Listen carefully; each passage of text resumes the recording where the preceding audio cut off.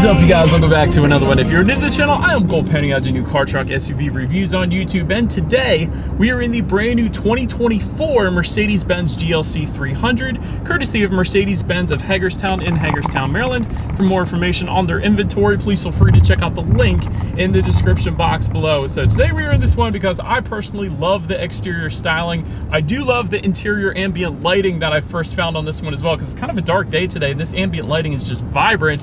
And so if you're curious, the GLC is going to be competing with the BMW X3 and Genesis GV70. So ultimately in this video, we will be testing out and going over everything about this one, from acceleration to braking, steering feel, ride quality, sound system, exhaust clip, all that fun stuff. So having said all of that, what do you guys say? Let's just go ahead and jump right into it. And as always, let's start with pricing. And so as you can imagine, there are a couple different configurations for the GLC 300. First one is going to be the rear wheel drive configuration, starting at $47,100. Then there is the 4MATIC all-wheel drive going for $49,450. But regardless of the configuration that you go with, the power plant is going to be the same. Powering the beast is a 2-liter turbocharged inline 4-cylinder with a mild hybrid system, putting out 255 horsepower at 5,800 RPM, 295 pound-feet of torque, coming in at 2,000 RPM. Power being sent to rear wheels or all wheels through a 9-speed automatic with paddle shifters. 0 to 60 time coming in at approximately 6.2 seconds. That's plenty respectable. With MPG numbers coming in at 22 in the city, 27 on the highway, taking premium unleaded fuel. And so before we do any kind of fun paddle shifter or acceleration test here in the GLC, I wanted to mention to you guys the drive modes. It's labeled dynamic. It's actually located just underneath of that massive infotainment screen, which we'll be getting to later in the video, of course. But drive modes will include off-road, eco, comfort, sport, and individual, adjusting things like the shift points, the throttle responses, steering sensitivity, and the all-wheel drive system engagement then as well. So now having got all of that out of the way, what do you guys say? Let's go ahead and find a straightaway. Let's put the paddle shifters and acceleration here to the test at the same time. I want to see how quickly the paddle shifters are going to react for us, and let's also see how quickly we can get this one here up to speed. All right, you guys, in 3, 2, 1, go! Yep, baby. There it is. That is not bad at all, man.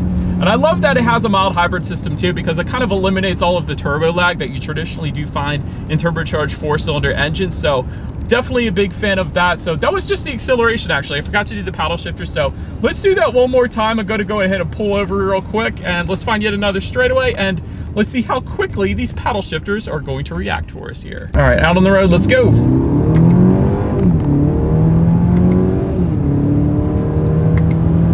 Yeah, there's a slight delay, but they're not bad. They have a really nice feel to them as well. So a lot of times when you hit paddle shifters, they don't actually feel as high quality as these actually are. So I'm a big fan of the way they feel, but there is a slight delay to them. Mercedes does do better in more of their performance-oriented cars. This is just an SUV after all, but they're not bad. And you can also use paddle shifters to do a little bit of engine braking as well. So if it were to be snowing out here in Hagerstown, what you can do, if you're going down a hill, you can simply just downshift using the paddle shifters rather than actually hitting the brakes or risk sliding off the road. So they are good for that reason as well. So ultimately, plenty of an acceleration overall for this thing. But anyways, to go along with that acceleration, as always, braking is equally important. And so up front, you will find 13.5-inch ventilated front discs. In the back, 12.6-inch solid rear discs. As far as that braking feel goes, it's soft. It's on the softer side of things, no doubt, but again, this isn't a performance car, so I didn't expect it to be a super firm braking feel, so it'll certainly get the job done for the GLC.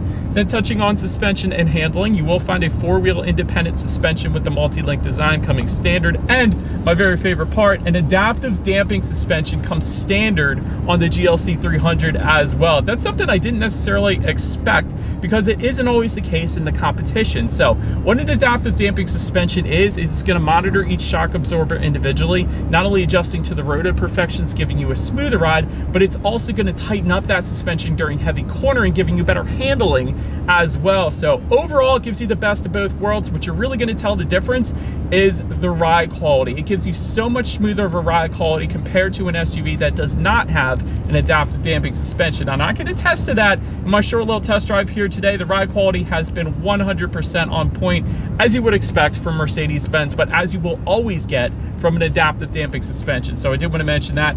And as I still have it in sport driving mode, it is a much heavier steering feel. So I absolutely love that. Let me go ahead and take it out, put it back in comfort. It does loosen up a little bit, but still a little bit on the heavier side of things. So as far as the steering feel goes in the GLC, I absolutely love it. And the 10-2 grips are definitely on the thicker side as well. So huge fan of that. And as far as cabin noise goes, even with our massive panoramic moonroof that we have in this one today, as far as wind noise goes, it's 100% at bay. And even road noise, like, it's all perfectly fine. And sometimes you do get a good bit of wind noise with these panoramic moonroofs, but that is not the case in the GLC. So again, well done, Mercedes. Touching on rear visibility, looking out my rear view mirror here, I can see perfectly fine out the back, so 100% not going to have any issues there. And another big plus here is rain sensing windshield wipers do come standard on the GLC 300. So whenever this thing detects any kind of mist or rainfall, it's going to automatically turn on those windshield wipers for you, just kind of like automatic headlights. So I do love that as well. But that pretty much rounds out the performance segment of this review, guys. Let's now go ahead and take a look at the exterior of our brand new 2024 Mercedes-Benz GLC 300. All right, so here she is, you guys, the new 2024 Mercedes-Benz GLC 300, finished in Starling Blue Metallic, which, by the way, is a $750 paint option, in case you were curious. I think it looks absolutely amazing. But as always, let's go ahead and start where this one is made. Taking a look at the VIN, first character is the letter W, indicating that the new GLC 300 is built and assembled in Germany, as it should be. But let's go ahead and start up front on this one. Single horizontal bar on that front grille does come standard. LED headlights with LED daytime running lights coming standard, along with the automatic feature and automatic high beams. So if you have your high beams on at night and it senses the vehicle coming in the opposite direction, it's going to automatically dim them back to low beams. And when that vehicle is gone, it's going to automatically bounce it back up to high beams for you there. So definitely very convenient. Chrome accents found on the lower portion of that front bumper as well. And I did want to also mention there is an AMG line package that goes for $3,450, and that essentially gives you gloss black accents and a diamond block front grille rather than the black horizontal bars that we have on this one here today. But anyways, that pretty much rounds out the front end. Let's now go ahead and make our way to the side. All right, so now since we are around to the side of the GLC, roof rails do come standard, of course. They are finished in aluminum up top there. Chrome or gloss black window surrounds, dependent upon the configuration that you go with. Same thing for the mirrors. They are body colored or gloss black, dependent upon the configuration. They will be power adjustable with LED integrated turn signals. They will also be heated and power folding as well. So when you lock this one up, they are going to fold in. When you unlock it, they're going to fold back out for you there. I do like the chrome accents found on the door handles there. That definitely looks good. And then take a look down at the wheel setup. 18-inch aluminum alloys do come standard, but then 19-inch and 20-inch designs are available in case you were curious. But that pretty much rounds out the side profile. Let's now go ahead and make our way to the back. All right, so but now since we are around to the back of the GLC, first thing I want to mention is traditionally you will find a body colored shark fin antenna on the top of most vehicles out there, like 90% of them. But with Mercedes-Benz, that is definitely not the case. A much more aerodynamic look, a much more cleaner look in my personal opinion. But rear spoiler with an integrated brake light just below that, rear window wiper, of course, LED taillights coming standard for added illumination at night. We do have some subscribe and like the video lettering found on the back. Not really, but go ahead and smash the subscribe button. I have been doing this for 9 years now, filming new car reviews. So if you're into new car reviews, yeah, go ahead and hit the subscribe button. But just below it all, you're going to find some chrome accents found on the lower portion of that rear bumper, or gloss black if you go with the AMG line package, of course. But integrated dual exhaust outlets with chrome tips, they definitely look good. So having said that, I do believe you guys know what we have to do next. Is always here is that exhaust clip.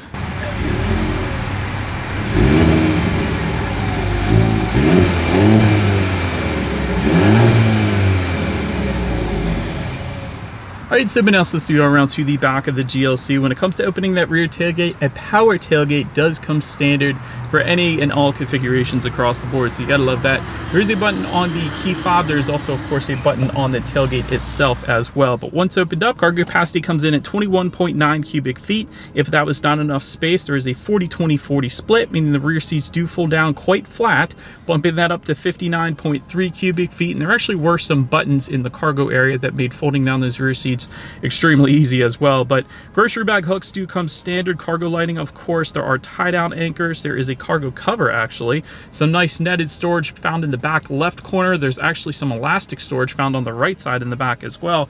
And then if you were to lift up underneath of that cargo floor, you are going to find a spare tire, which I always personally prefer as opposed to the fix-a-flat. So then making our way up to the rear legroom, that is going to come in at 37.4 inches. For reference, I'm an even 6 feet tall. This is how much space I had in the back seats there.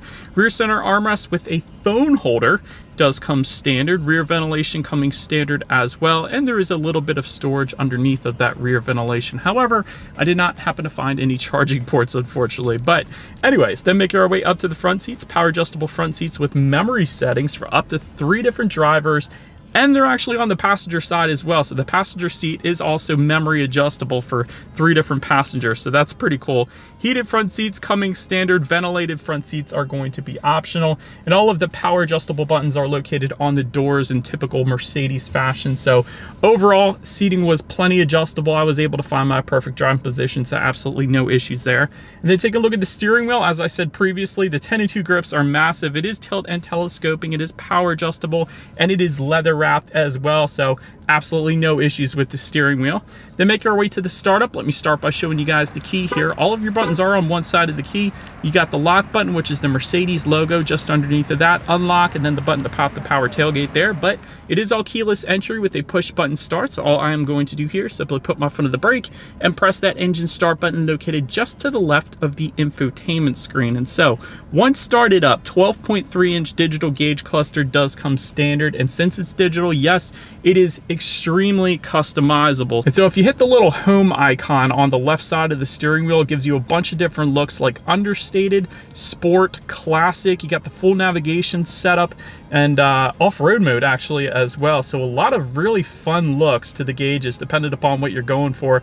I think the sport looks good. I think the navigation setup is always nice as well, and I'm surprised that they have that off-road mode as well. But overall, you can just choose to simply display a classic look, which gives you tachometer, speedometer, digital speedometer, and of course it's always going to tell you your outside temperature and how many miles you have left until you hit empty. So overall, I always say this with Mercedes, they do an absolutely amazing job with their digital gauge clusters, and that is certainly the case in the GLC 300. But now let's go ahead and make our way to overall interior quality. A dual pane panoramic moonroof comes standard, and like I said, there wasn't any cabin noise coming in through it, so I do like that. The passengers have a view of the sky as well there.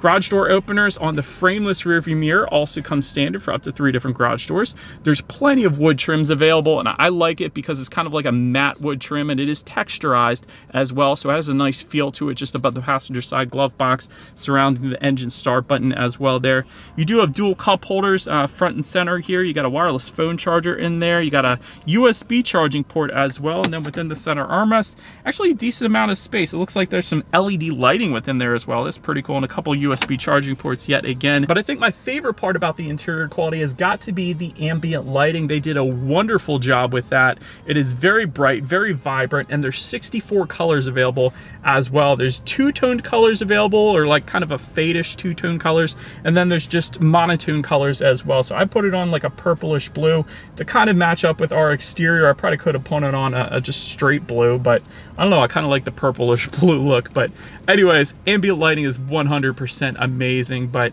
now let's go ahead and take a look at the infotainment screen here. And so this is an 11.9-inch portrait style color touchscreen display. Comes with Bluetooth and audio streaming, Android Auto, Apple CarPlay. Of course, you're looking at factory navigation system up there as well. You can adjust your climate control settings up there, so that's pretty cool, along with your ambient lighting settings like I was just mentioning, and your radio information. And so Burmester 3D surround sound system does come standard on this one, so that is the one we have, obviously. Let's go ahead and turn on the radio, see what we got playing today, and let's test out the clarity of this one.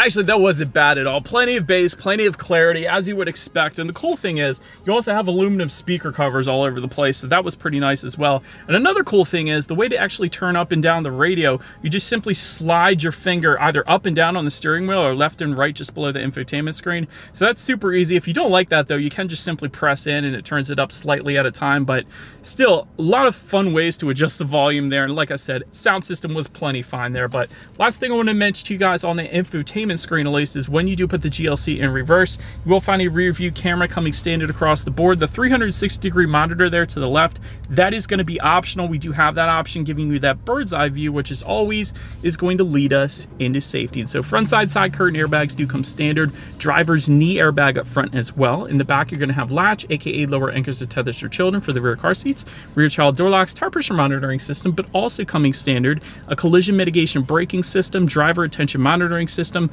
Parktronic with active park assist, active brake assist with autonomous emergency braking, blind spot assist, and a Mercedes-Benz emergency call service. That last one is pretty cool. So if you were to have an accident where the airbags deploy, the car is actually automatically going to call you and ask you if you need an ambulance or police or anything like that. So that is definitely a very nice safety feature. So overall, when it comes to my final thoughts here of the GLC, great interior quality, especially the ambient lighting. So I absolutely love that. And I haven't mentioned it yet, but you do get a 4-year, 50,000-mile bumper-to-bumper warranty, which is above average, of course. Traditionally, you get 3 years, 36 on most other manufacturers, so that's pretty cool as well. The park assist, I didn't mention it yet, but the park assist is amazing on any Mercedes-Benz. You can essentially tell it where to park and whether you want it to pull in or back, and it's gonna automatically do all that for you.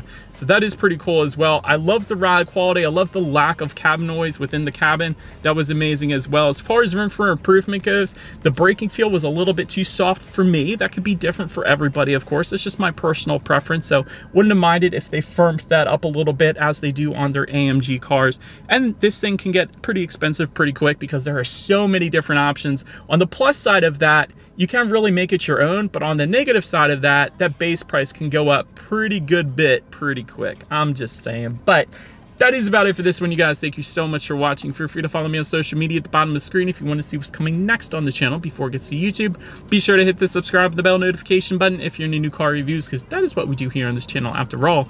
Do appreciate you guys watching more than you know, and I will see you guys all in the next video. Stay gold.